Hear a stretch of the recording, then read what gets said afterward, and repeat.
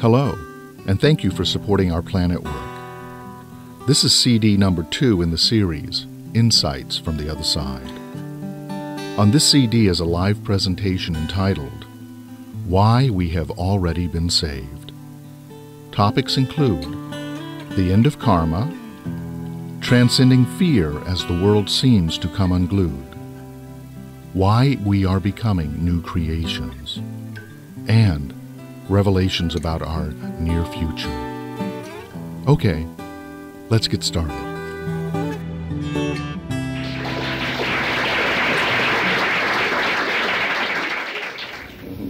Yes? I know you think that in the Gaia system that we're in the process of being born into something more. Were you showing what that something more is? Yes, and quite interestingly, it's much simpler and much more natural than a lot of spiritual people, New Agers and philosophers have been guessing at, really.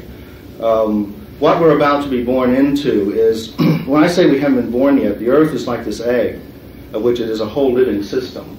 And this is long before I knew what Gaia was. I saw this on the other side. I saw the Earth as a living being, of which each and every one of us is a part of the system. The human beings being the part of the system, almost like the brain cells, the part of the system that knows that it is, you see, and is reflective, has a sense of history and time and that sort of thing.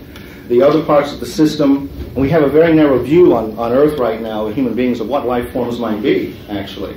To imagine an entire planet as a life form, let alone, I was shown the entire solar system is our body, our solar body.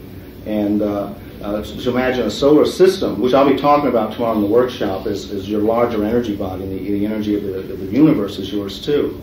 But basically, what we're about to be born into is something rather marvelous. It really is.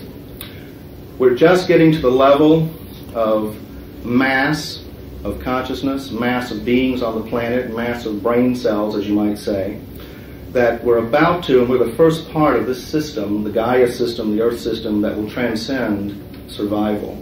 Up till now, everything that we've been doing, from the one-cell amoeba to the present life you're living today, is very centered around survival issues. In the human systems, pay the rent, pay your bills, get a job. The animal system, that they have their levels of it, all the way down the entire system. We have millions and millions of years of this kind of activity, vibration, patterning in every cell of our body is survival oriented and pushing towards that. And that's why, as we evolve out of the animal system into a higher form of consciousness, we're going to, with technology, as I saw on the other side, technology, wisdom, population density is very important to the picture. Very important. We need more humans on the planet than we do now to get this optimal density of brain cells so you can wake up. You have an order of magnitude of cells in the brain which form a certain form of consciousness, allow you to perceive the universe in a certain way. It's a very special thing that we have here. But all of us are about to realize, as we grow, as we expand now very rapidly, and it's really keyed in with the population expansion, very much more so than anything else you may have imagined. As we rapidly get to the right density, we will suddenly realize, as many of you already do, that every human being on the planet is the same human being. The same human being. And it's absolutely a marvelous system of all these brain cells that can look at each other and explore the universe in their own way, and collect information and grow, and add to the huge database which the human species has been building since day one of our inception as a human being on the planet. We've been building a huge experience and database that is now about to pay off. We are going to transcend very soon, in cosmic time especially. Don't even blink, you'll miss it. It's so close now. For many of you, it's as close as probably your next breath. It could be. Most of us, certainly for sure, as close as your next incarnation. This world in which the humanity has transcended survival mode of existence. And secondly, we're also transcending biological limits. We're doing it every day more and more so. Human beings are very good at that. And what that is that we are Gaia. We shouldn't separate ourselves from Gaia. We are part of this planet that is transcending. This is what Gaia does. You can see out in the desert what humans have done. They can come to a desert and rearrange it into a garden. And in that garden bed, grow anything they want to grow. We're absolutely an amazing being. I love being this part of the system. And from what I've seen, I love being any part of the system. But to be the human part of this system or the human part of Godhead just blows me away to even think about it. If you could understand the blessing that it is just being here now, no matter what configuration you're in, as a human being, just being human is absolutely an amazing blessing to you. As I've said before, I thank God every day on top of my food chain. That alone makes things a lot easier every day. So this is the first stage that's about to happen. But as we transcend survival, we are also processing fear out of the system. This is what all of us are facing big time today. And we've talked about this before in groups that I've been with. Fear is really being processed heavily today. And in many, many ways, there's more therapy going on the planet than ever before in history. It's a detoxification of the human psyche that's happening. And in cosmic time, incredibly quick, when you can think of millions and billions of years, and things are happening in light speed now compared to the rest of the system, compared to how trees will evolve a million years from now. Human beings will outdo that in just 10 years. It's amazing what we're doing. We're light beings, and we're living at light speed, and we're transcending. Gaia is transcending. And this is what we're being born into next. The next level of higher consciousness, as I saw it, is the ability to not repeat the past, all the mistakes of the past, which many have interpreted as the end of karma, which is starting to happen en masse now. People are not wanting to be like their parents, not wanting to repeat the past. They're dissolving old constrictions to the system, because the Gaia system, in all of its systems, from atoms all the way up to human systems, wants to be unlimited. And anything that limits this system gets into a lot of trouble. It gets disintegrated. Anything that limits you will build up until you're disintegrated and let go of it. And how many of us are going through that at this time in history right now in our lives? Tremendous disintegration on all levels. Things are happening so fast we think we're going crazy sometimes. We're also, and I've pointed this out to scientists that I work with every human being that's born on the planet, the system gets wiser. With every brain cell that adds to this system, no matter what it's doing, don't think what it's doing is important all that much. That it is the importance. That it is living in the system. We'll harness this potential and blossom it in the future when we realize how special this human consciousness is. When you really understand it, you're going to want to seek it all out and save it, cherish it, rehabilitate it if needed, and bring it whole into the system again. Prisons in the future are going to be light centers. Light centers. Because there's a chakra problem with people, and that's something we'll be talking about in the workshop, how the chakra system is your interface to experience. By that I mean the chakra system is your interface into what we call life, from subtle to dense energy, from spirit to matter, and we'll be talking about this in great detail. Our science has been working from outside in, and now we've gone from biology to cellular biology to molecular biology, and now into quantum biology. Biology is energy, and now we're really going to make some headway. Once we get down to the core of our being, which is an atomic being, and subatomic being, an energy form is what we are. Absolute energy form. The thing is that in the modern world, in the blinking of an eye, the last 200 years or so, mankind has come in from the light, and we're light beings. And so things are turning around now. This great need for the light, this light and everything around now, this light beer, lollipop, lights and some shoes. This is how we're moving back into light now. So, and it's coming in the most unusual way. Most children, technology children are very fifth dimensional. And how many people know here know what I'm talking about when I talk fifth dimensional? That's a term that's bad. First dimensional is Big Bang activity, basic construction of the universe. 2D reality. Second dimensional activity is when the atomic particles started forming. 3D is when our 3D world formed. All of these atoms and energies coalesced into a physical form that we recognize today. And everything in our space here is based on a 3-particle atom. And that atom is an iron-based atom. And where does that come from? Dead stars. So every atom in your body is basically from a star system. Many, many millions and trillions of star systems that are beyond memory even, that have coalesced and recoalesced. And the yogis would call it the yugas. This is another yuga that we're into. We've been in many yugas. In fact, I saw on the other side that there are many big bangs going on at the same time. Many, not just one. We're still just trying to deal with the one. There are an infinite number of them going on at the same time in what you might call infinite Godhead.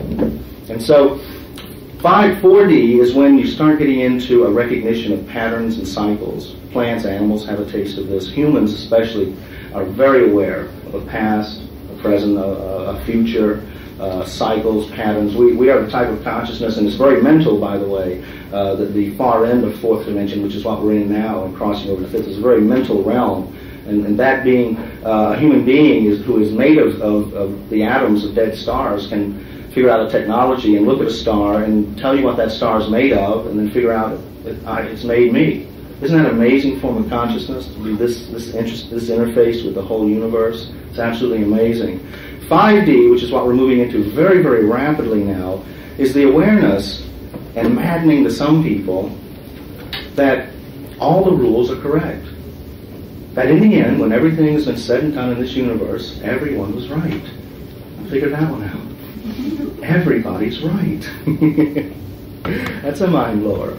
More than that, the fifth dimensional awareness means each and every one of you is getting infinitely more psychic than you've ever been. It's just building up and up and up now, to a point in which if the energy is building up to a point in which if what you're in is not right for you, you won't be able to stand it anymore. So don't resist it. I say, let go and grow, let go and know now. It's a time to let go. The ungluing of the system is happening. And it's not going to fall or collapse, because it never has. It always reincorporates and comes up something new and beautiful. So an ungluing of the system is happening because that's the only way growth can happen. Locked up, especially in our mental and spiritual systems. How many religions have got God locked up? This is God, and that's it. This book is God, and that's it. God, Gaia, all the universe is unlimited and unrestricted. And we're just coming into that phase now where we even can begin to think that way. But it's a kind of an awareness where you go into an instant knowing now. You don't have to figure things out anymore. If you're still trying to figure it out, it's going to beat you. Because most of the universe, most of Godhead is a non-intellectual process. We've needed it to build up technology, which is going to assist us in our transcendence, physically as well as spiritually. But most of the universe is a non-intellectual process. And so if you try to interpret the entire universe through a mental mode, you're going to fall short. Way short of a full understanding of the universe and life itself.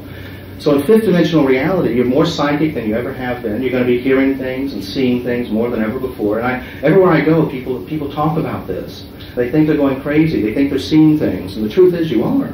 You are. And they're for real. We're going into the consciousness of a fully multidimensional interface. Because once we've reached fifth dimensional level of consciousness, that is the gate to the multidimensional interface, to the cosmos. And so things are just widely opening right now, and wildly for some people. So I say just hang on, trust your life, don't get too mental anymore, and just get into instant knowing. The higher self-contact now is going to be the real big thing that everybody's going to be getting into. A super consciousness, the higher self, which is the guide through this transition period that we're going into. In fifth dimensional awareness, and when we get there, there's no fear. Can you imagine a world without fear? Can you imagine a human being? And many of us may think we've met them, but I saw them in the future, your future ancestors, without fear in them. They're different creatures. They're that new creation that's been talked about. It's a new kind of a being. Can you imagine a world in which nothing's taken away from you? That everyone is very important to the system, and it's realized. When we start realizing each and every one of us is the same being, then we really start waking up to the next level of higher consciousness. It's not about transcending our physical bodies. It's not about going into starships and all that. Oh, some of that will be happening, and great. See you around. But that millennium that they've talked about is really a metaphor for this new creation time that's coming in, when the human species is detoxified into a new vibration, into a vibration where fear doesn't exist. And you won't be able to take fear with you into full fifth dimensional awareness. That's why you're having trouble with it right now. It does not exist there. If it did, if you can imagine what your mind-body does to you now, the relation, what you think, your emotions, does to your immune system. Just think if you're infinitely more psychic and powerful, what would happen? It just doesn't exist there. I didn't see it. It doesn't exist there. And that is something well worth hanging on for and living for. It really is. And what's amazing is people of the future look back at us as the giants of history. We are the giants of history. We're the ones who transmuted fear into the new creation. And how many of you notice that your children don't seem to be that interested in working anymore? This is one of the signs. Don't be too hard on them. It's going to get more and more that way. I was probably one of the first to say when I came back in '82 that there'll never again in history be as many jobs as there was once before. That's because the Industrial Revolution is over. The hard work of mankind is over. Jobs are going south so they can have their revolution and get up to speed with the rest of us. But we're rapidly moving into a non-industrial society. Non-industrial. Now for us, who have become industrial animals for generation after generation, it's almost unimaginable to think, how could a society work? The answer's in your children. They're the ones forming this new society. So be good to them. They're going to be your parents and grandparents. So think about it sometimes. Yes. So when you say we, could you clarify that? Because what pops up for me is, say, people in Rwanda right now. How are they included in this process as you perceive it? When I say we, I mean the entire planet, the entire human species. There are different levels of that being, of being human. There are worker bees, they're the ones who bring in the visions, and they're the motivators. And the whole system is complete in the human system. I was thinking today as I was driving past the fields and seeing all the workers in the field, I was thinking, this is what holds us up. You know? People that grow food for us, children who are our future, the trees that breathe and clean the air for us. This is what holds us up. Without that, well, would you even be thinking about higher consciousness or any of these luxuries that we have in this human world? When I say we, I mean all of us. And when we realize that, and the military has already started the transmutation into a service organization to rapidly get help to where it's needed. Right now, children starving and people being hurt in Rwanda is like your foot rotting off and you doing nothing about it. We're about to wake up to that and address it and realize that's a part of us, our body, our literal body, part of ourselves that we need. And again, in the future, it's not going to be so much what you're doing. That's not important. The importance is that you are here. Can you imagine people looking at you and just you being here is the best thing in the world? It doesn't matter what you do anymore after this time. Being here is the good thing. Do what you want. That's why we were given life, to make of it what we will. And we're just beginning to get the training wheels on. Wait till we get the training wheels off and really get a hang of this form of consciousness that we're evolving. Because we're all children right now. Babes, we really are. And all of our human systems reflect that. Our monetary system, our legal system, our energy distribution systems, our economic systems, all of that are the systems of children. But we're about to mature as a species. So the next level of higher consciousness is just that simple. It's about growing up. What we're going to be as different as adults are to children. As adults are to children. And if you'll notice in all of the living system, the larval, the baby stage is a very short period.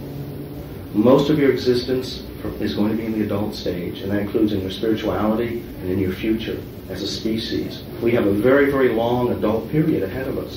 Very long indeed. Because we're very rapidly transcending biological limits. Very, very quickly now. More quickly than many of you may imagine in your own time. In your own time. It's happening all around you. But it's coming in. This is coming in the oddest ways. It's not sort of coming in from the top. It really isn't. You know, Bell Labs and all that, they're sort of getting pieces of it. I'll give you an example of how it's coming in, and I know many of you have experienced this. I was in Houston this last weekend doing a talk down there, staying with some very nice people in a house that was sort of a community house for spiritual people. And I came down one morning and getting a cup of coffee, and I saw some women sitting around the table, and they had their little notebooks out. And these were women that were just normal people, just normal folks, you know, absolutely normal folks. And what I heard started intriguing me. And I walked over and I'm looking, and they're comparing notebooks of visions and information that's been coming through them. And it's amazing scientific information. It's transforming information. And I travel a lot, and I see this popping up now more than ever. Common folk are getting it. It's not going to be held back by the top at all. They'll get it. But then governments and religions are always the last ones to change. People change first. Then religions change to match it. And governments do too. So it's coming in big time. So I encourage any of you that you get these thoughts, these ideas, write them down, document them, get together with other people. Because what I saw at this table about energy forms and about great information really thrilled me. And then I looked at these people. None of them had any expertise in the field whatsoever. At all. So that's just one way, one sign to you that it's coming in big time now. Really big time. And the more fear you feel in your life is a resistance factor. We have to learn now to let go. We're going to be safe. The entire human race has made it. We've made it. We've already been saved. And we saved ourselves, and that was the whole thing. The whole plan anyway. The second coming is when you realize that. You take that big breath. You say, we've made it. We have more technology than we can possibly use. We have more food than we know what to do with. And believe me, there's more money out there than anybody knows what to do with in that energy form. We've already made it. Our systems will mature into this reality that every human being is very special and deserves the utmost quality of life. And we can afford that now. We could not in ancient times without technology and the wisdom of the modern times combined. But now we can. Now we have it. And we're about to realize it very, very quickly. In our own life, our children's life, there's nothing in the way now but excuses and old patterns holding us back. Those old fear patterns. If I give away mine, what will I have? We're going to find out if we give to each other, we're going to have more than we ever thought. Ever. In this life.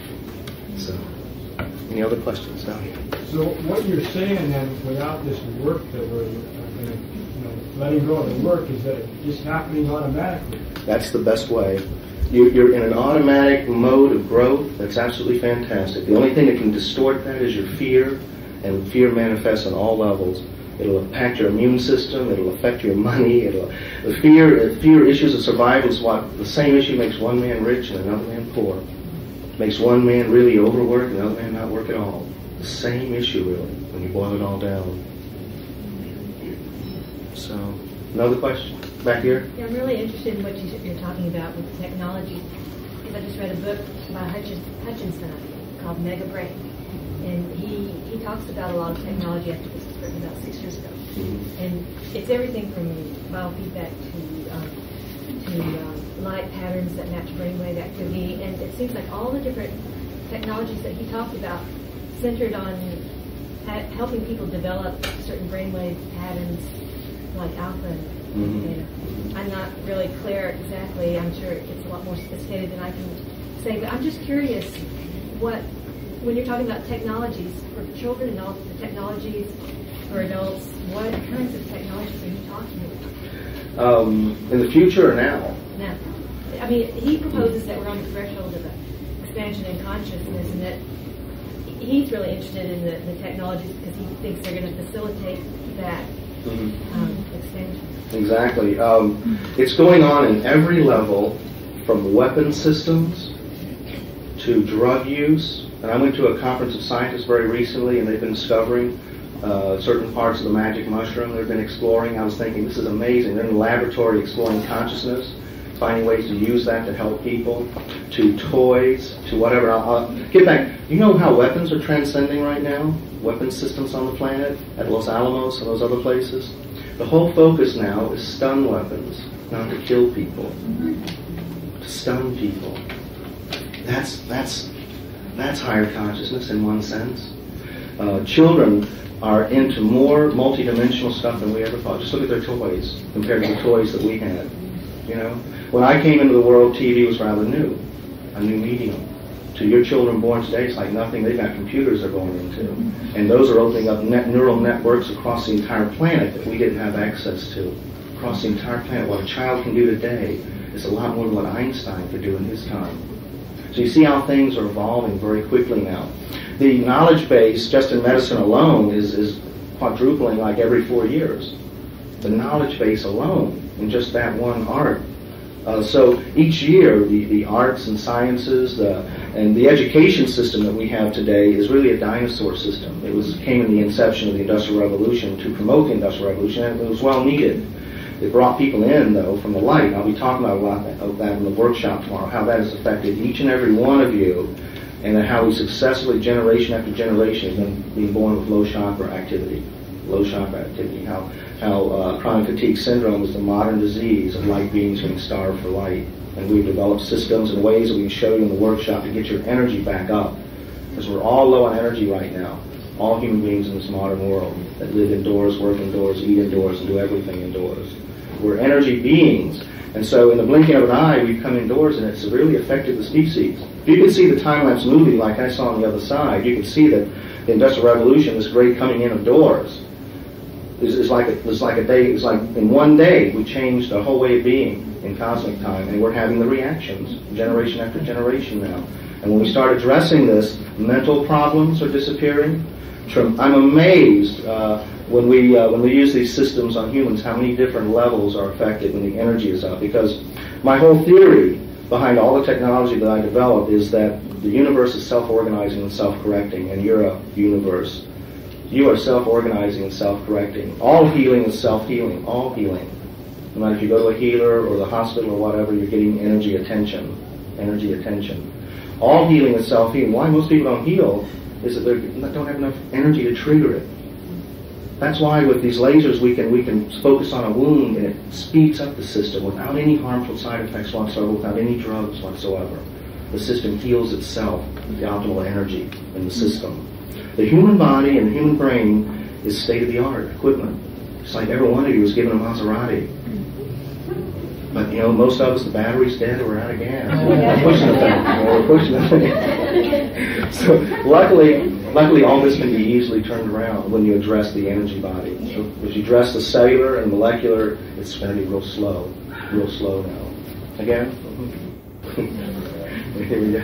You talked earlier about growing sacredness and understanding of each other, human life, and so on. But what we all experience these days, I think, is a growing disregard for human life. I mean, people are blowing other people away for just giving them a dirty look, and the kids themselves are doing it too. So, what do you feel that's all about? Well, as I saw it, why our children are shooting at us is they're trying to get our attention. They haven't got our attention. Our education system is failing. And getting back to that, our education system is a dinosaur system predominantly set up to turn you into a consumer and producer. Classes are graduating from college every year. There are no jobs for them. Colleges, schools should be now reoriented into human skills and how to be great humans. You see? Why? And that's one reason why they're shooting at us. Another reason is that, add all that up together, when a human, whether it comes from a middle class, higher class, or a ghetto family, when a human senses for whatever reason there's no hope, this human becomes dangerous and critical. They're volatile. A hopeless human being is a dangerous creature indeed. So we need to address the hopelessness out there. There's a whole part of our segment of our population around the world that's not really clued into what's going on with the rest of the population. We're just letting languish away. This great potential of human spirit languish away. Secondly, as I saw it on the other side, you add up all the wars mankind has ever had, and it's a thimble compared to the rest of the system. You spend one night in the jungle naked, and you'll know what I'm talking about. I was shown this on the other side because I asked that. I said, why are humans so evil? Why are we just so screwed up? And I saw that we're not at all compared, depending on what you compare it to. Ants have had more wars over millions of years than humans ever will have. Ever will have. That's just one part of the system. Think about those nature films where a mother has to guard its young all night. And get, all night and all day just searching for food. I would rather take my chances in New York City ghetto, honestly, than one night in the jungle naked, because everything's food there. Sure, we still reflect the animal system. We still prey on each other. There's still prey-predator relationships going on. The human system is infinitely more graceful just on that level, the violence level. Now, to compare human violence, to call it evil or bad, we're part of the Gaia system. We're part of a system.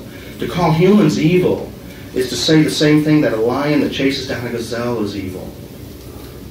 We're the same system, except we're going to transcend that. A lion will hunt a gazelle for a long time to come. Humans will not hunt each other that much longer and prey once we address the greatness of the human character and reconfigure our education systems. And the rehabilitation of the human race is enormous already, enormous.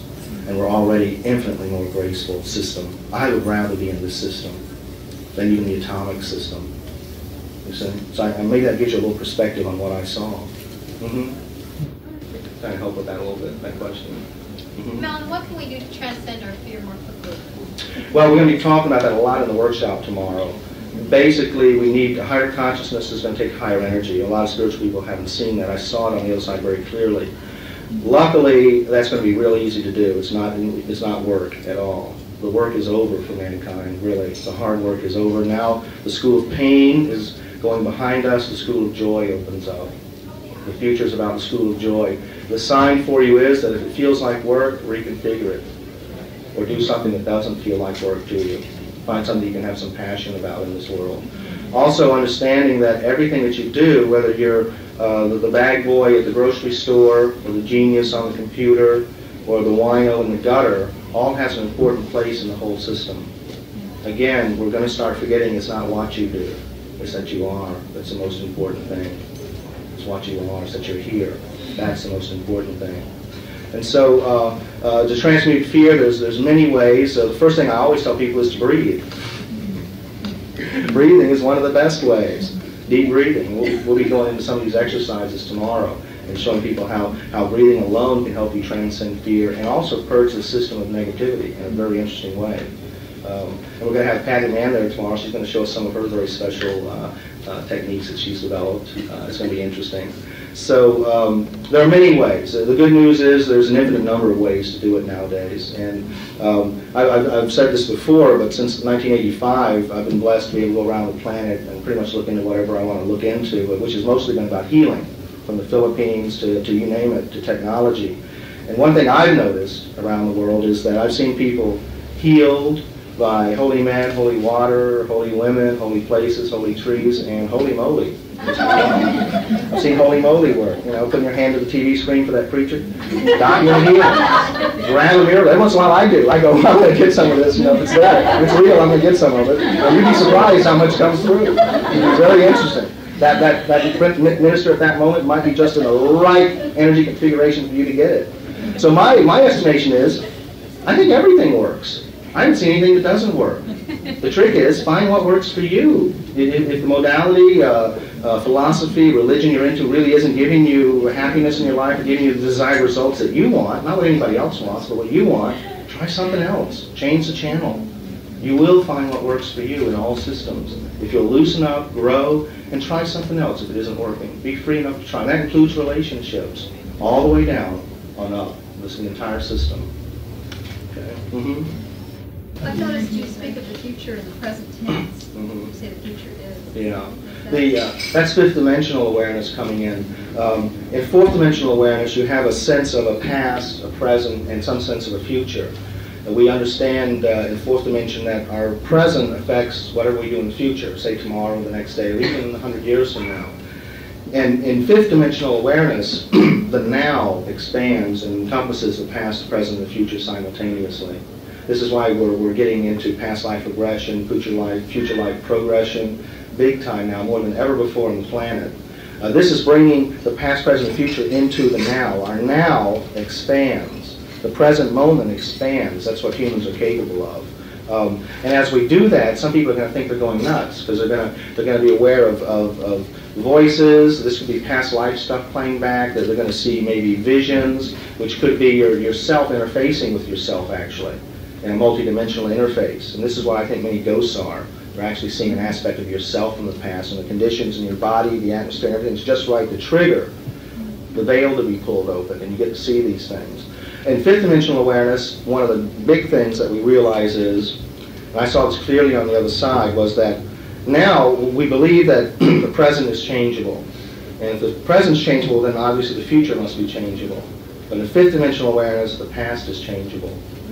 It's all changeable, and it's all, as I saw the movie on the other side, it's all been changing. Although the past is changing, the present's always changing, and the future's always changing. It's a very dynamic, simultaneous system.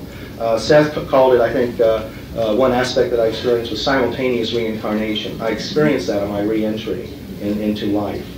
I remained conscious through that episode.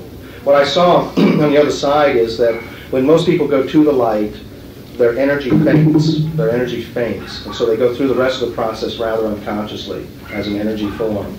And that you're really targeting each other, not so much by names really, because we've been many people many times.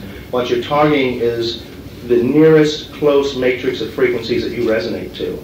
And that's why if your parents in this life die and then you're reincarnating in a future life, and then say they have the possibility of being your parents, if they're not mating at the time you're re-entering, you're going to go to the next closest match to your frequency. That's why it keeps expanding. It's not that we target each other by names and that sort of thing. And in fact, many times when you think you've found an old soulmate, you've found the frequency of that soulmate in another human being.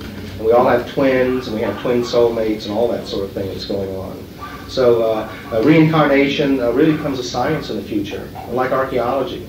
Except you dig through consciousness and you explore many, many things. It's going on big time in the future. They're doing tons of regressions on you now. So some of the stuff you might be picking up is your own self accessing your neural network and your consciousness in very interesting ways. And you go, well, what was that from? And you may misinterpret it quite often. As you do past life regression even further back into the past, into the non-technological age, say the dark ages or whatever, yourself in that time may be aware something's going on and freak out. They may think they've seen God. They may think they've seen the devil. They may think they're hearing voices and seeing things. It's a part of this multi-dimensional interfacing that's going on, this phase shifting. So it's a very dynamic system. And it's all changeable. And one of the great good news is that we can change the past. None of you have to live with any of the past that you don't want to anymore. And there's many techniques for rewriting your past. I suggest you do it. Rewrite your past to the configuration that you resonate with perfectly. Those situations didn't work out, write them as working out. Rewrite them. This will affect, as you change that, you change the past. You also change the present when you let go of that. How many people have experienced this in regression? You know? That let go, that getting it together finally, that working out on a deeper level of issues. It's amazing. It's really quite healing. Okay, another question? Mm-hmm. The question was, again, what happens to animals and people who suddenly are taken out violently? Yeah. Much more serious with humans than with the animal system or trees. They're in a different incarnation cycle than we are. Very, very, very tight incarnational cycle. And there's a grace that happens in that level of consciousness that they don't know they're dying, as I saw it. They don't experience death. They do not know they're dying. They also do not know they've been born. They're in the total now, which is a beautiful place to be.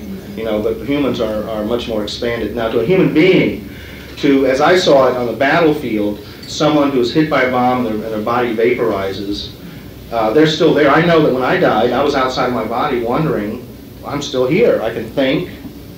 All of that seemed to be still with me, but I was outside my body. To people in war, this happens en masse. And it can be quite confusing indeed, and can really slant an incarnational pattern. Because the very frequency at the moment of death really slants your incarnational trajectory back in. People that were burned at the stake, and I've worked with many of these people. I really like working with people that have been persecuted in the past because I really have a way of helping them clear on all levels. You know, say you were burned at the stake in the past, and let me tell you, I got to see this in history, that burning at the stake was a very, very messy affair in the old days, if you could really see what happened.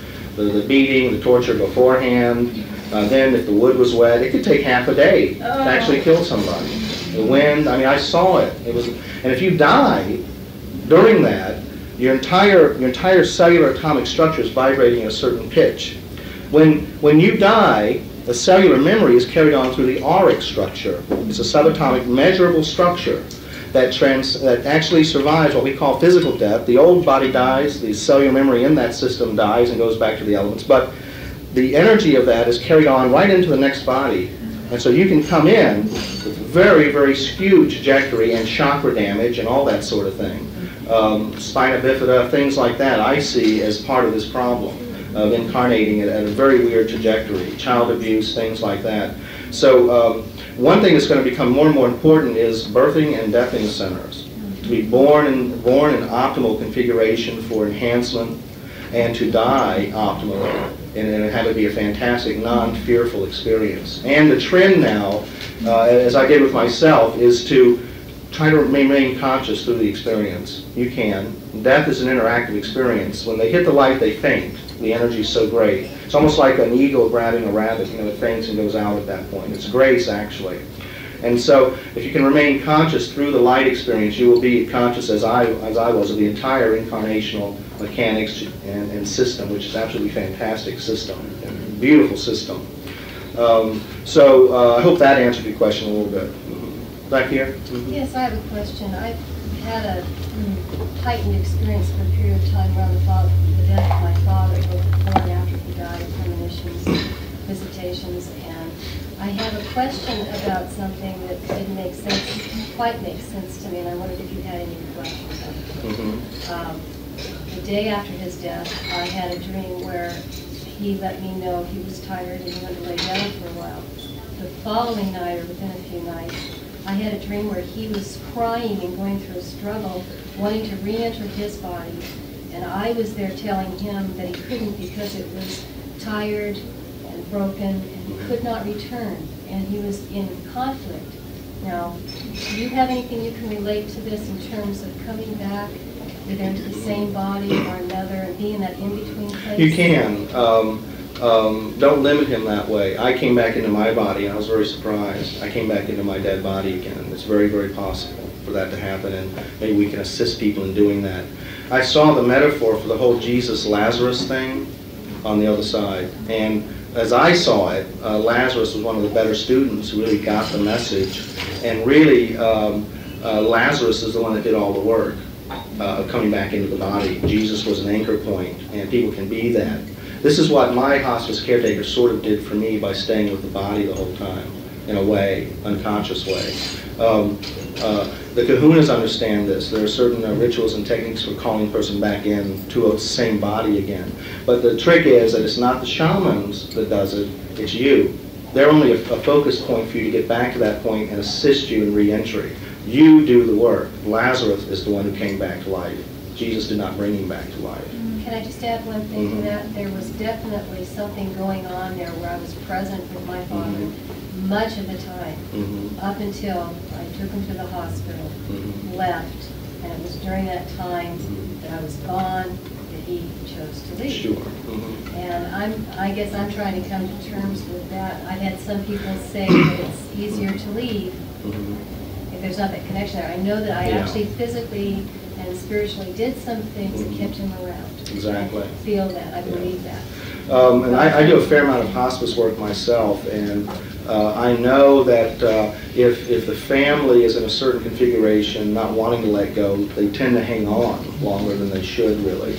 I always tell people, though, you can get healed on this side or the other side. I did. You can always get. Don't limit it. Don't ever limit it. But truly, it's quite normal from my experience and what I've seen in the work that I do, that the minute you left, you checked out, you released him, actually. And I can tell you there's a definite chakra impact when a parent dies, because you come out of their system, especially when a mother dies. And I'll be going into that in detail. And many people that I work with, I always ask them, did a relative die? Is your mother still alive? And we can go back, and there's things that happen that you don't even associate with your mother or father's death that happen to you physically afterwards. Symptoms, illnesses, even people that manifest the same illness after a parent goes. And I'll be talking about that in detail, because it's very important work that I do and that people should be aware of, but it takes a lot longer to explain it than I can tonight. But you can definitely have a tremendous chakra impact as a parent, especially if they die slowly and you're their principal caretaker. And this is something hospice people should look to, because it's an energy thing. It's not about anybody trying to give you anything or whatever. It's an energy thing that we'll be talking about in great detail, how that works. But quite common, quite common. If any of you have lost parents, you should really go get your energy tuned up again, get some chakra balancing, get active, to hold off any of the residual of the impact. Also, surgery has tremendous impact on the chakra system usually. And there are people that I work with that we treat them before they go into chemo and afterwards to get that chakra optimally balanced, you see. those sort of things. Okay. Okay, back here. I have quite an active dream life. Vivid dreams every single day, several. And I'm just wondering about the role of dreams in Yeah, she asked what are the roles of dreams in the human life. It's one of the things that's very special about human beings, the dream state. We're multidimensional beings, and dreams are our way of becoming multidimensional. It's fantastic what, and you probably know yourself, what people have done, can do in dream states. Absolutely amazing. From cures to diseases, like Edgar Casey, who go into a dream state, to astral travel, multidimensional interface, visiting other star systems. It's very, very special about us. It's one of the things that in the rest of the galaxy humans are really known for, is this dreaming.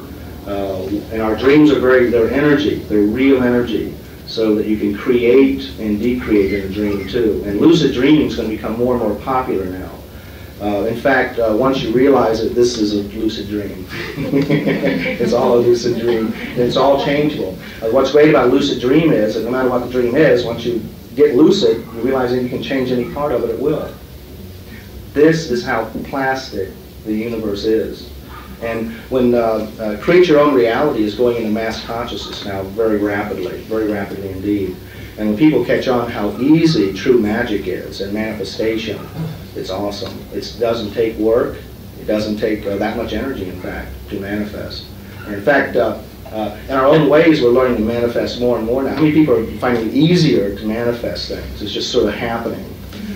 Sometimes it happens when I was only thinking about it. I wasn't even sure I wanted it. So, in the 5D reality, you should really kind of figure it out first. Before it manifests, you have to deal with it. So, okay, right here. You spoke of the hopelessness of the educational system for the young people. What do you see changing, and how can we be a part of that change for By that educational the system? first thing you can do is be very supportive tax-wise to your education system, but more than that, don't just put in your money, put in your bias to the system. The school boards are out of touch. They're dinosaurs. The head doesn't know what the tail's doing. The basic education system is really configured wrong to really produce optimal human beings. Beings that are that really have human skills, and there's a depth to humans that's not even being addressed in our education system. Secondly, really support your education system, but more than that, make sure they spend the money in the right way. Now, what I saw on the other side was that education and penal systems are going to change, and that they're going to go into private hands. And it's going to be cheaper than paying taxes.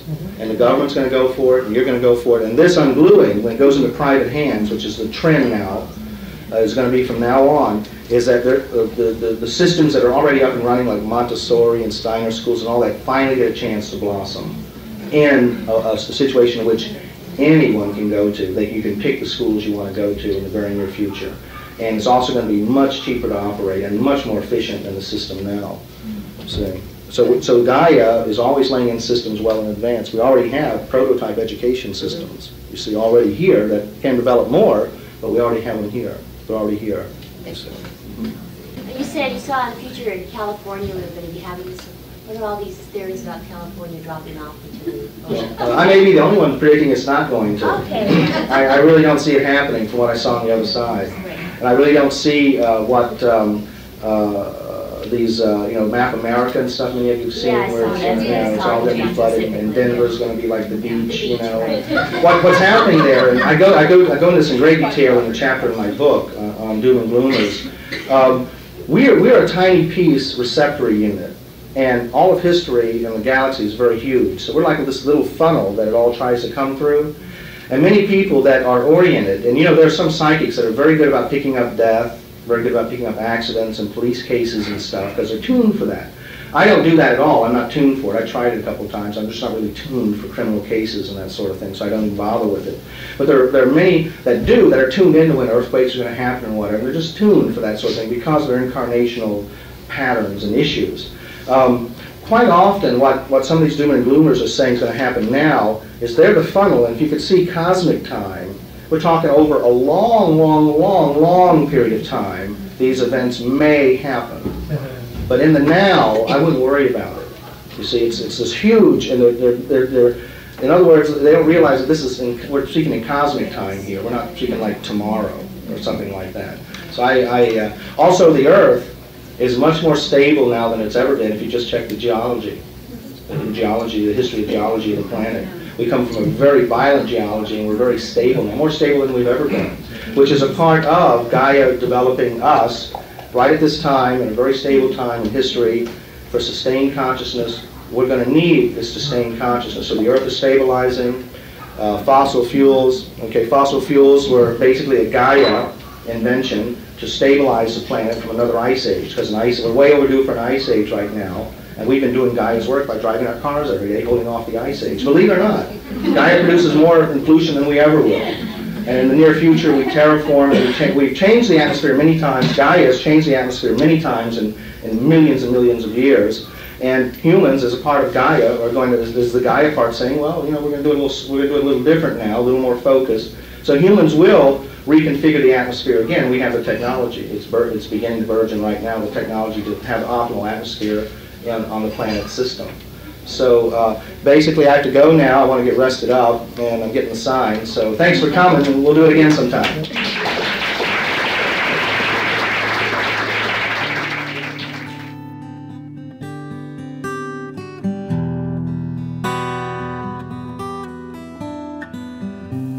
Hello, this is Mellen Thomas, and I hope that my insights from the other side will in some good way inspire you to love your life and this miracle planet that we share with all of Gaia's children. We are all, in so many ways, blessed beyond measure.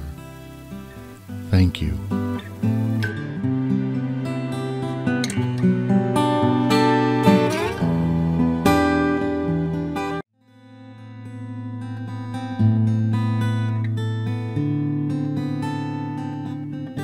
Hello, and thank you for supporting our planet work. This is CD number 3 in the series, Insights from the Other Side. On this CD is the second interview with Barbara Rose, entitled, Preparing for the World Not to End. Topics include how mankind becomes free of survival existence, reincarnation, we are all about to be born again, and, believe it or not, we are wise and graceful beings. Okay, let's get started. And good evening. We're back, and the show begins. And we will begin at the beginning of this amazing experience that Mellen had. In fact, I think some of you probably heard quite an extended version of his near-death experience, and we're going to shorten it a little bit so that we can tell you so that we can have you join us with some phone calls and also talk about some things that weren't discussed on the last program, specifically end of karma and fifth dimensional reality. Welcome, Mellen. Thank you. It's good to be here again. Yeah. So what was it like coming back? What sort of a person were you when you emerged back into your body with this information? Well, before I died, I was real pessimist. I really believed that the human race was going to destroy the planet and overpopulate it and destroy everything on its way. And I really believe that because I started perceiving humanity as a rampant, out-of-control cancer, that's why I developed my cancer. And I got a real good case of it, a terminal case. The difference is that when I came back, that everything I went over thinking was a problem was actually part of a solution. I had not been seeing it in a big enough picture. And I was given the big picture of what all of this is about on the planet, including nuclear missiles, toxic waste, population, karma, reincarnation, all of these things I was educated. And I got a tour on the other side of the Cosmic Records. This is where all knowledge is. Not only is the Cosmic Records is full of the good, the bad, the great, the awesome, the ugly. It's everything that ever was is in the Cosmic Records. And those are Cosmic Records, by the way, are also stored in every cell of your body, in every atom in the universe. We're never far from. It's like a hologram. That's right. We're never far. We're in the Cosmic Records.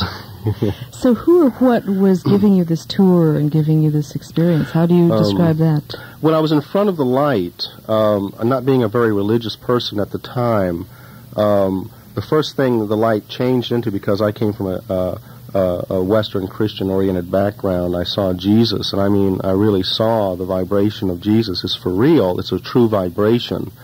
And then it changed into like Buddha and Krishna. I'm talking about the real vibrations. I really know these things are for real. And it started changing into many, many other kinds of gods and people that had been on the planet to enlighten us. And I asked the light, I said, well, who is the real God? What's the real God? And the light said something to me that absolutely electrified everything that I had ever known. And the light said, I am. But what that meant was that each and every one of us is God, period. We are all made of God's stuff. And the I am meant that you are, I am, we all are God. And then I was given the big picture of what Godhead may be, and we have a very limited concept of it right now in our system. You know, there are many people still thinking that God is some sort of male figure with a beard up there waiting at the pearly gates. They can't. They don't think that. a few still do. I was enlightened about that. Did you think God was a gray-haired man with a beard? I didn't know. It was never a big question to me until I died, and I kind of got serious about it, but right before I died. But what was really speaking to me was what I call the great self. The entire universe, the entire Godhead experience of which we're a part of is one large, one great self that's ever expanding, that never had a beginning and doesn't have any ending.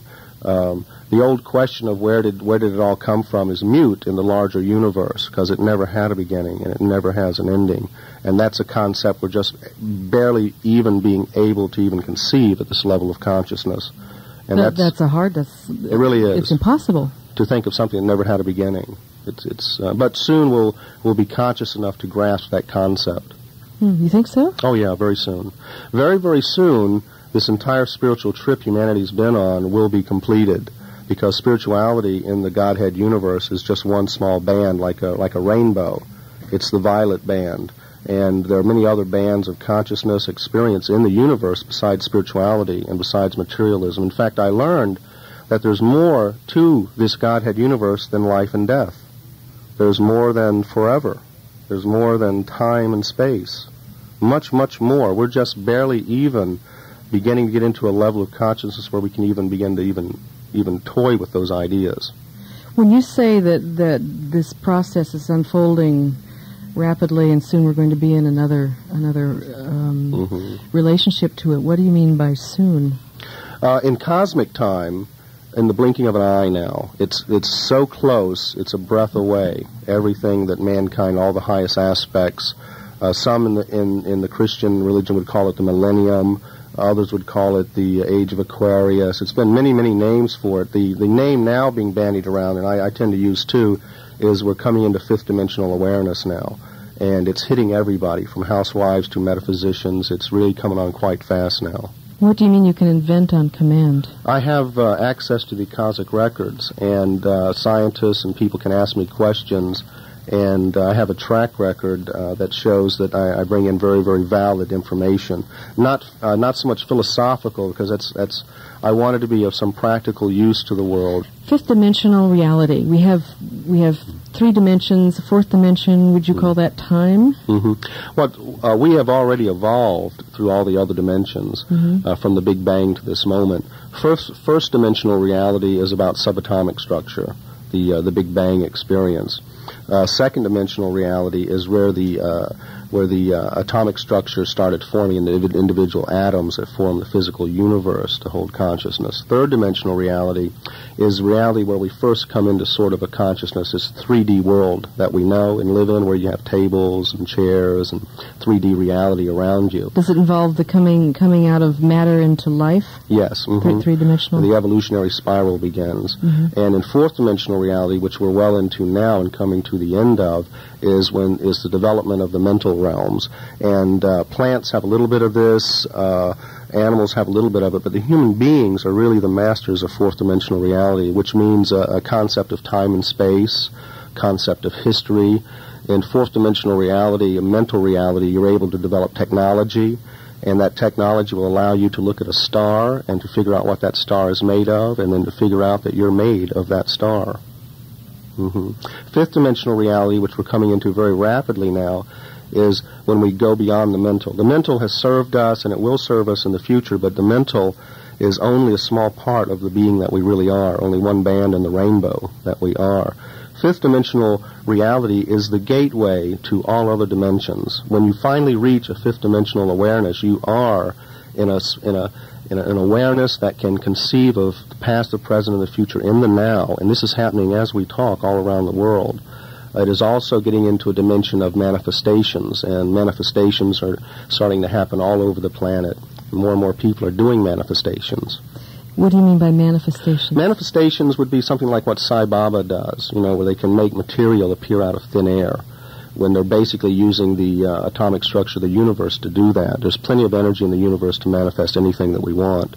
The universe is super abundant, super abundant. People like Sai Baba and others that are doing that, and doing the manifestations today, making things appear out of thin air, are the 100th monkey. Because if one human can do it, all humans can do it. And that's what they're really about for the rest of us to understand, not to worship them, but to realize what's coming. How does that process of manifestation work? How does someone like Sai Baba or whoever... I've worked with some manifestors, but I can tell you that it's a non-mental process. These are not intellectuals that are doing the manifestations on the planet today. I know of no PhDs doing manifestation. Now, not that I'm putting them down, but if you get too mental, you cut off the magic of life, and there's a lot of magic in the universe. How I see it when I work with manifestors is that all manifestors manifest with their eyes open, and when I can see energy since I came back from the other side. I can see all sorts of realms of energy.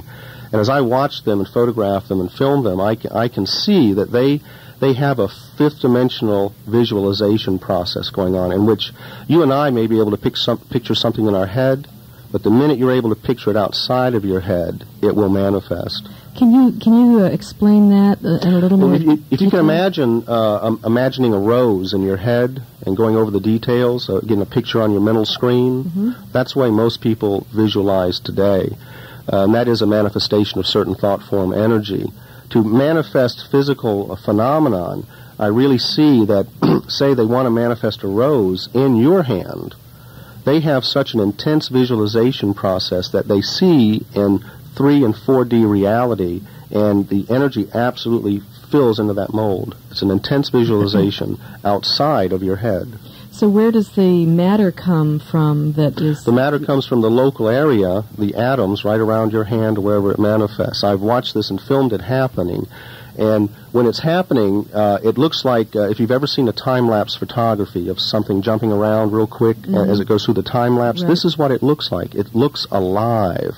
And then suddenly matter forms, and then suddenly it forms into something. And it's an amazing process to watch. And I've made films of this, of people that are doing it. Now, what you're suggesting is this is something that all of us can do. Right.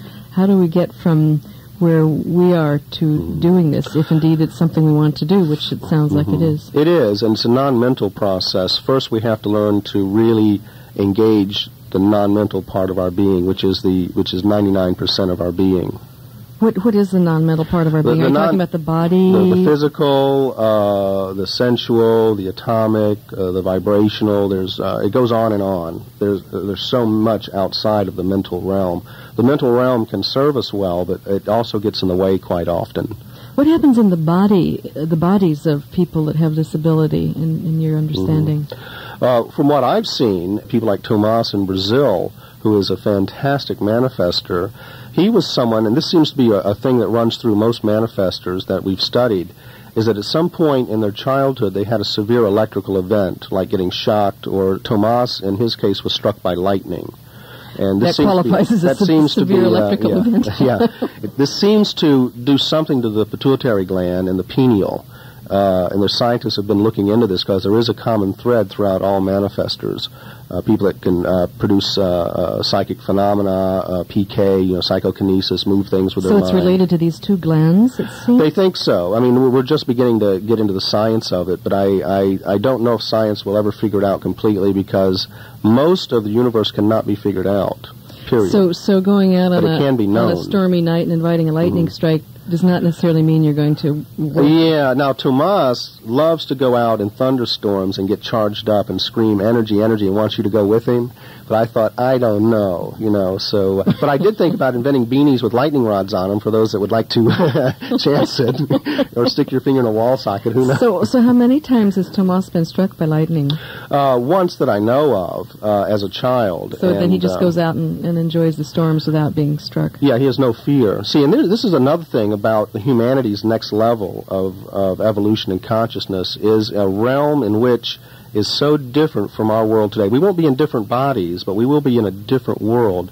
If you could understand the psychic world of, say, Rome when Julius Caesar was alive, it's a different psychic realm than we live in today, a different head, in other words. Yes. Different thinking, different processing. The world of the future, which is very, very close, it's as close for many of us as our next incarnation. It's that close. This world in which we will be able to manifest and do all of these sort of things is a world in which there is no fear. You see, we have to, the biggest thing, and we'll be talking about the end of karma too, the biggest thing humanity is processing right now is fear. And we have had fear since we were one-celled amoebas all the way to the present moment. We have known nothing but survival mode behavior and existence. So what's the genesis of fear if we've had it that long? The genesis is basically survival, and in the human higher intelligence we call it fear. Animals have this, but it's a survival a way of existence in which you're born, you eat, you reproduce, you die, and you start it over again. And the human being is the first part of the Gaia system that will transcend the survival mode of existence. And we are so very lucky to be human, because I can tell you what one night in the jungle would be like compared to one night in the human realm. The human realm is absolutely incredibly graceful realm, no matter what you think about what's going on out there from the media. So you really feel that, contrary to the doom and gloom reports that we are filled with on a daily basis, that we are heading out of this, and that we're not going to annihilate ourselves or destroy our planet or X, Y, Z. Absolutely. I got a review of world history, and especially in detail for the next 400 years. The people of the future look back on us in this time as the giants of history. Can you believe that? It's absolutely amazing. That we don't even know what we're doing that is benefiting mankind. We are that, those of us that lived in the Industrial Revolution are a small burst of energy that set mankind free, because we're not meant to be industrial animals. That was only, the Industrial Revolution altogether will be a small segment of human evolution. The future is non-industrial. We can talk about that later if you want to, but the future is non-industrial. I came back in '82 telling people that there will never, ever again in history be as many jobs as there once was before. There's no need for it anymore. We're moving into a different society and a different world. Now, as we move into fifth dimensional awareness, we become incredibly sensitive to everything around us. And this is what I'd like to talk about on Saturday and in my talks that I give these days, is to help people understand what's happening to them, that they're not going crazy at all, and to not let people tell them they're going crazy. We are rapidly moving into an awareness that includes the past, the present, and the future. That includes seeing angels, that includes seeing energy and dimensions, and incredibly more psychic sensitivity in the human being now than ever before. And this sensitivity is also the very sensitivity that is driving some people crazy, because in fifth dimensional awareness, if your job is not right for you, you will not be able to stand it. Your cells and your body will not be able to stand it. There's a great correction that goes on as we move into the fifth dimensional awareness, and that's for a very good reason, because once we move into the next realm, which is a manifestation realm, create your own reality en masse, if we took fear with us, we would destroy the world very, very rapidly. We know the mind-body connection now, and how our thoughts and stress can destroy our immune system slowly. If you're in a manifestation mode and you have this kind of stress and fear, you will destroy your immune system instantly. So there's a natural... So you'll destroy yourself instantly. And in this realm we live in now, whenever you have negative thoughts or argue with somebody, you're getting more of it than they are. Sure. You see, and we're starting to begin to realize that. Fifth dimensional awareness is also about realizing that we're part of a larger living being called Gaia, that we're a part of a being that's much larger than ourselves. You mentioned the 100th monkey theory, or as Rupert Sheldrake sometimes calls it, what does he say, the 1000th rat effect. I love that. I like 1000th. How about the second banana? The second banana. Do you have a sense of us heading towards a point in the near future when we just sort of wake up together all of a sudden in some morphic, simultaneous awareness? In cosmic time, yes. In cosmic time, it will now happen in the blinking of an eye, but humans tend to want to wait for a certain date, you know. So we're not going to wake up tomorrow and suddenly we some will will. Have this... Some have waken up 10 years ago. Some are waking up this moment. Some are waking up 10 years from now. In cosmic time, the 100 years before us and the 100 years after us is absolutely a blinking of an eye. And in cosmic time, that's pretty much on the dime. Everybody's going to be pretty much waking up in the same time, you see. So how do you think the people in the future are going to perceive you? Are you going to be... Well, I've seen the future, and I know what I'm known for in the future. What are you known for, Thomas? I'm known for my second book. Your second book? Called The Unimaginable Meaning. Good. So we have the end of karma to talk about, and then we'll open up the phone lines. Okay. What do you mean by karma's ending? The end of karma is very, very exciting, and a way to get into it is to say that, I don't know how many people have noticed this, but I've been talking about it ever since I came back, that all the prophecies on Earth of every culture there is ends in our lifetime, very soon now. Say that again. Every prophecy on Earth ends in our lifetime. And that's because the ancients had no way to predict what's going to happen next. And that's again because up till now the future's been very, very easy to predict. It's just been a repeat of the past. Is that perhaps, this is kind of interesting, is that perhaps why the Muslims, the Islamic people say that Muhammad is the last prophet? That's always confused me. Well, that's their version, and that's their reality. Is that, but is that speaking perhaps to this time? Not really. We're going to have wise ones with us for a long time. We manifest these beings. The humanity manifests these beings, these Christ consciousnesses. They're just a part of ourself that we manifest. The end of karma, and the end of karma is very, very interesting. There's in the Industrial Revolution has broken up the old world. Same issues time after time after time, and we're just about worn out with it. And the high divorce rate breaks that it up, and the Industrial Revolution broke up that old family unit that was a very narrow band of consciousness. And the fundamentalists are freaking about this, but really, in Gaia's sense, it's a freeing of the system for further growth. What it allows us to do is extend families beyond the bloodline now. You know, we have foster families, we have extended families now, and we also are we're creating new types of families that are not necessarily related to bloodline. And yet are just as strong in many ways. Oh, yeah, much stronger, in fact, and freer of the old things. The other thing is that, en masse, people are disassociating from the past now. Not that the past is bad, it's just that it's time to change. And this is reflected by disassociating with our parents and things like that. There are many, many people that love their parents, but they really need to get away from them. Mm-hmm. And you shouldn't feel bad about that. This is a part of the process. And you're saying that hasn't always been the case. Well, we've been stuck for survival reasons to our families. Even though we hated them or loved them, we could not survive without them. Does end of karma feel to you like what people are calling end of history? It is the end of history as we know it. We are in fifth dimensional awareness, and in the end of karma, people are going to start realizing that not only is the present changeable, the future is changeable, but more than that, the past is changeable. And we're not only going to change the future now, as we change the present, we are going to change the past. And that's because in fifth dimensional reality, everything's simultaneous. Yes, and because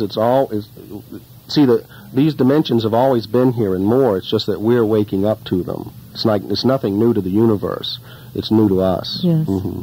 So what's the process of changing the past? How does that work? How will the past be changed? Many people are doing it through past life regression work, future progression work. They're clearing out their past, and there's this urge in a lot of us to clear out our past. It's been holding us down, mm-hmm. and literally, it's okay to go back into the past and rewrite your history. Any of your history you don't like, you don't have to carry anymore. You're not stuck with it. And I do quite a bit of this work in my own life and with others. And anytime I go into a past life, in which there's something I don't like, I get the lesson first.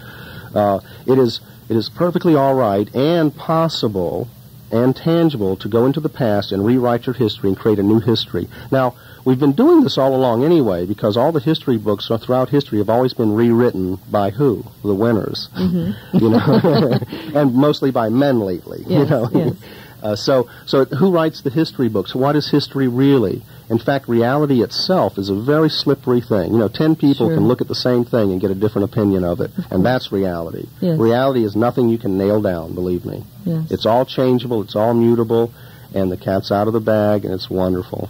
So if we all simultaneously decided that our history was one thing rather than another thing, history would be changed, wouldn't it? Yes, and we've been doing this anyway throughout history. When we went from different cultures and we took on the different histories of those cultures. Our history right up to this point is very, very blend of everything. There's nothing pure about it.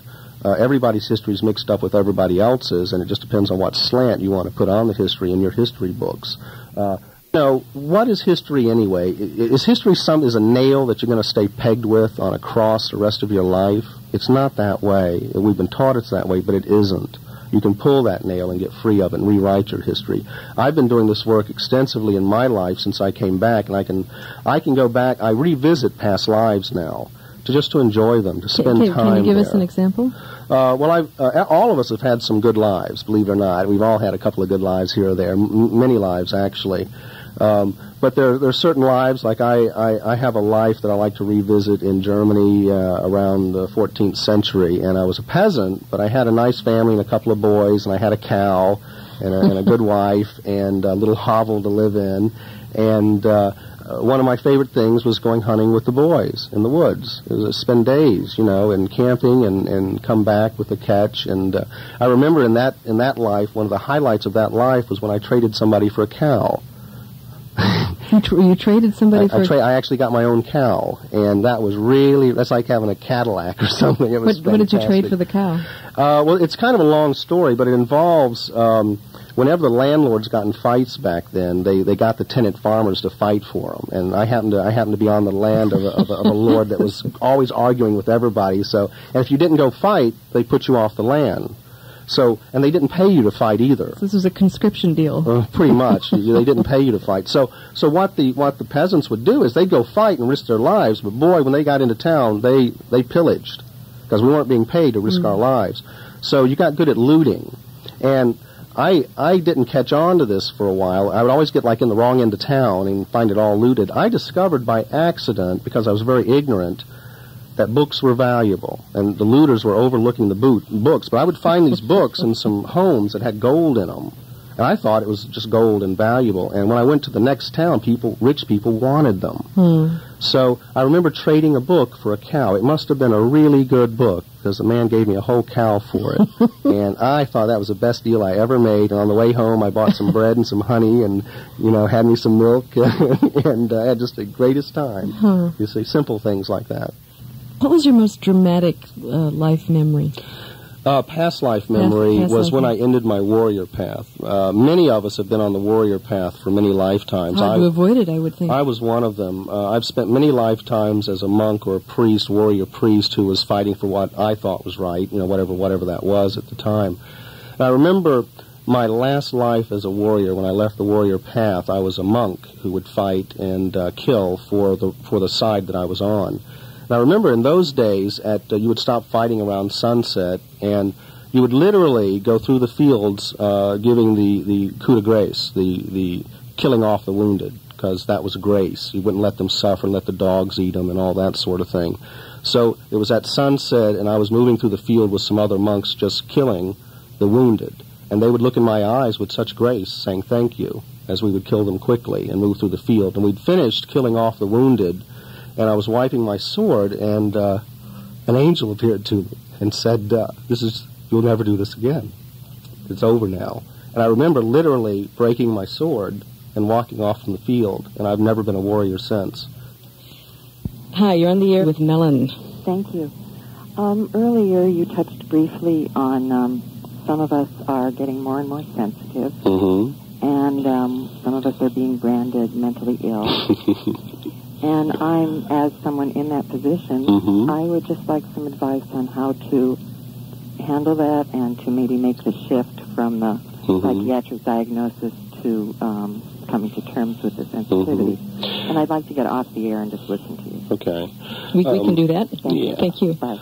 I'm trying to get people to understand that this is happening to so many people now, and one person going through it will go through end up getting put in mental institutions, while another person, such as this woman from England who's recently written a book, a very famous book that's been on all the talk shows now. She's a woman. Which one is that? She's a woman who died in the 20s as a mother and left 6 children to be orphaned. Oh, yes. Yes, I've seen that. Now, this is, to me, a great example of how fifth dimensional awareness is hitting everybody. Now, this is a woman who's a housewife in England, not very metaphysically oriented, but she kept having these dreams of being someone else and what happened to her children, because she died in childbirth in the 20s, and her children were orphaned. How many did she have? 6. And so, in this life, she has this rememory. It keeps coming back in stronger and stronger. So she gets some money together and goes to this town that she felt she ought to go to, finds the history of the family, but the children were all like in their 70s and 80s by this time. They had never been brought back together. This woman, with this desire, found the children, brought them back together, they believe she's her mother. So in fifth dimensional reality, here's a woman who's in her 40s talking to her children who are in their 80s. And they believe, you can see the videotapes, they believe this is her mother. And they are all legitimately of the same line. Yeah. And what's interesting is you get a picture of this mother in the 20s, and it looks like her today. Very, very similar. But to answer this woman's question, you can go both ways with it. If you're someone that's going into a spiritual crisis or a fifth dimensional crisis, be sure that the mental health people that you see understand something about spirituality, or else they're going to classify you as some sort of mental illness, put you on drugs, and possibly commit you. This is a sad thing I see out here. But there are spiritual crisis centers around. People are forming these, and it would be good to find out where these are and who are involved in these. And we should all be able to be compassionate with each other and realize if someone is really losing it, because our reality is shifting dramatically right now. We're seeing things, we're hearing things, the past is visiting us, the future is visiting us. All of this is going on. And we have always operated on a multidimensional consciousness. It's now that we're becoming aware of it. We've always done this. We operate on many dimensions at the same time. We're multidimensional beings. Fifth dimensional awareness is the awareness of that. And so one thing I suggest to people, I teach in my workshops on how to get through this, is to breathe. To really breathe and not get mental about it. Let it pass. Let it come through. Some people write a book and get rich. Others end up in the mental hospital. It's just the way you handle it and who surrounds you as you're going through this crisis. That's an interesting point about who surrounds you. How do you identify who you should be with and who you shouldn't? Or if you're in a state that's that disturbing, how do you make choices of how you? Well, pretty much. If you're married and have a family and stuff, and this starts happening, and your family's not into it, they're going to suggest you see a psychiatrist. It's time to seek out people that understand what you're going through, and to reach out also, for those who do understand, to reach out to those that don't understand what's going on. I talk a lot to psychologists and counselors about this and how to help people with this. A lot of people's third eyes are opening quite wide now, and that is the multidimensional interface. When your third eye opens a little too much, you start seeing and hearing things. These are not imaginary; they're real. But if you go to a psychiatrist, they're going to tell you that you're either something, and they're going to probably put you on some sort of drug to bring you out of it, sedate that sort of consciousness. With chakra balancing, you can actually adjust the third eye in the chakra system to handle fifth dimensional awareness. A whole lot of people are getting their third eyes opened right now too quickly, and this is just part of the growth process. When you say too quickly, what's happening to them? It just hits them all of a sudden, and it's an energetic thing that blows open the third eye, and suddenly you're a multidimensional being, and you're trying to relate to several dimensions at the same time, and people think you're funny. So it's like suddenly having LSD or something. Exactly, and in some cases. In other cases, you just may hear voices. In other cases, you just may see or feel things.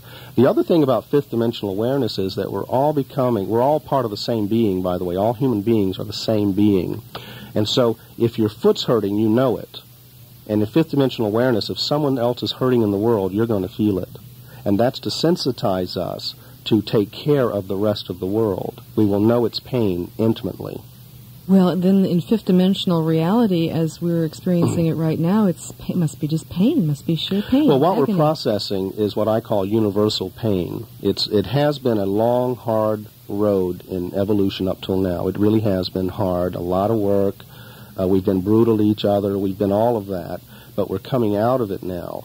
And it can be scary to some people because it's a shift. It's a definite shift in our normal reality. But it is something we can contain. We're built for it. We're built for it. And going into fifth dimensional awareness is like trying to walk again, as a baby. We're going to stumble. We might bump our head, but we shouldn't be locked up for it. Well, heck, that's it. That's all we can do for the calls, and not too much. Oh, should we take one more little one? Yeah. Hi, you're on the air, but you have to be quick. Okay, thank you very much, Barbara. I have always had this question. I'll try to make this quick. That's hard for me. What's it like for a species, say a caterpillar or a butterfly, that who designs these things? Who designs the bugs? Who designs the evolution of bugs through the millennia? The evolution of bugs, that's your question? Yeah. Now that's very mental. That's a very mental way of looking at it. As I saw it, what Gaia is a great experiment in consciousness. Everything that's ever been on Gaia is an experiment in consciousness, from the rocks, how the planet coalesced into its solid form, and every plant and bug and everything on the way up to where we are is an experiment in consciousness. And Gaia is incredibly inventive. And to understand that, you have to go a little bit non-mental how that happens. But it is, all of it, up to this point, and including this point, is an experiment in consciousness. Grand experiments. Even that of a butterfly is a grand experiment in consciousness. Thank you. Thank you for calling. Bye.